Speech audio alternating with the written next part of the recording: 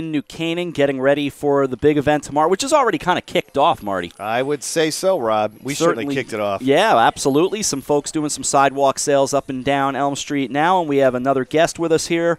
He is Phil Williams. He is from NewCanaanMusic at 135 Elm Street right here in New Canaan. And Phil, thank you for a few minutes of your time. Yeah, thank you for having me. It's our pleasure. Tell us about NewCanaanMusic. NewCanaanMusic actually opened 2 years ago on the sidewalk sale day, so this is our second anniversary of being open. Yeah. Congratulations. So we're really excited. I think 2 years is a big mark, I'm hoping, for our store, and we're going to be celebrating it with all sorts of things going on at the sidewalk sale. We're going to have a wheel spinning for try your luck to see which prize you'll end up with, discounts, lessons, you name it. Wheel of music. I like Wheel it. of music, The Wheel of Music.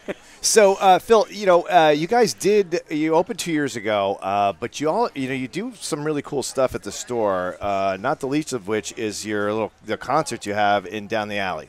That's right, yeah. Last year we started off with sessions in the alley. We had G.E. Smith who joined us and played a big really name cool. that we had. We also did a indoor session in the alley in January when it was too cold to be in the alley. We had Bakiti Kumalo, who's Paul Simon's bass player. He was in town rehearsing for a tour of Asia that Paul was doing, and he sat in with us for that. So we're working on some things for later in the summer into the fall to be announced. The music store, the brick-and-mortar music store, has kind of evolved over the years. Obviously, the internet has played a bit of a role, but what is the state of it these days, and what do you do to kind of stand out?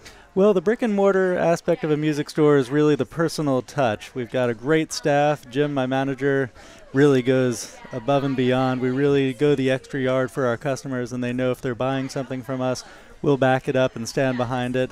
And we've also got a lot of lessons going on. We do lessons and band and orchestra instrument rentals.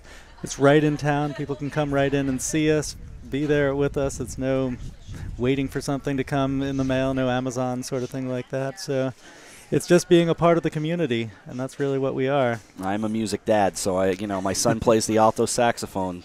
So let's talk a little bit about what's popular. When someone wanders in your store, like I want to learn an instrument. What? A good starter instrument that we've done very well with, amazingly so, is the ukulele. It has Really? Yes. That's it's cool. That is cool. It's 4 strings, so it's a little more approachable. It's easy on the ears. It's just a kind of a soft, soothing sound. Yep. As opposed to when somebody picks up, say, a clarinet for the first time. It's a little different. That can be a little rough on the ears for sure. Yeah. And that serves a couple of purposes, right? One, it's a launching pad for actually learning how to read music, right? Mm-hmm. And then the next step would be 6-string. Yep. Right. So, and the typical everybody wants to be a guitar hero, and I'm sure you get a lot of people come. Oh yes. You get people who come in and they played the video game forever, and now they want to they think it's simple, and it's not.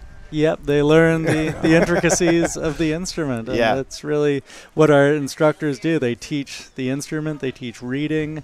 It's more than just kind of hearing something and say, I want to sound like that. They understand really what the mechanics are that go into it. And it actually, for the process of reading, it helps your logic functions. It's actually good for the brain. It's been proven. And how did you, excuse me, Rob, how did you get into this, and where did you start musically? I've been playing guitar since high school, college, had a band, still do.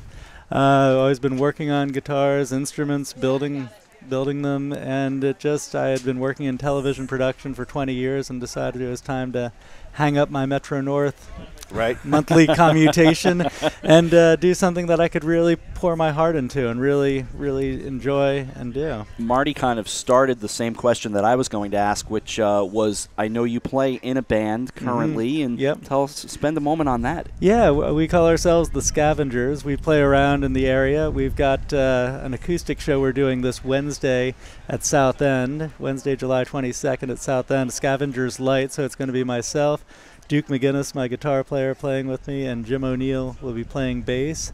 We hopefully will have a couple of surprise guest players come up and join us, perhaps some percussion.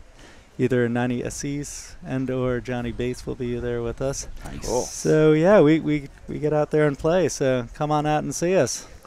We'll glad to do so. Yeah, absolutely. So, okay. Phil, yes. Thank you so much. Well, thank you again for having me. It's been a pleasure. It's been great. Yep. New Music, 135 Elm Street, New Canaan. Website?